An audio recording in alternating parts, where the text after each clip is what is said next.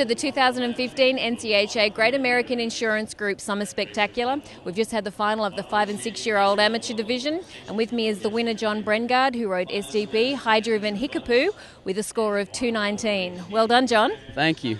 Now, 219 has been a pretty popular score to win these events on at the moment. Lucky score? I think so, yes ma'am. I'm just trying to cut smooth and clean. So tell me, you were actually about 4 points ahead of second place, so you obviously had a pretty strong showing. Talk us through how it went. My trainer told me, Scott Ray, at the very beginning to just cut really smooth and slow and just hope the cows end up being slower. And they were, and so I got lucky, and here I am. You were third out. You had a fairly long wait because they were big herds. Tell us how you're feeling as you're watching the rest of the cutting.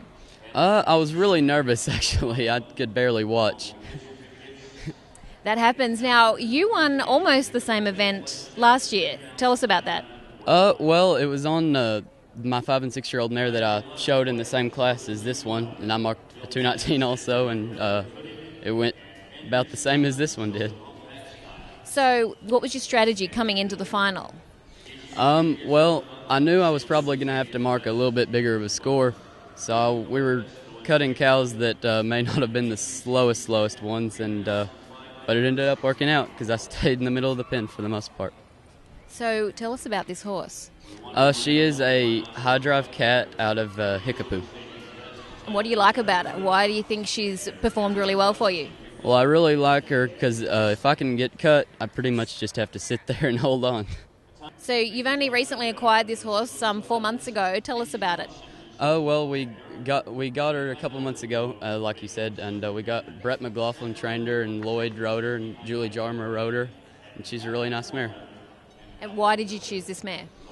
Well, just like I said earlier, she was so easy to ride, and I really got along with her.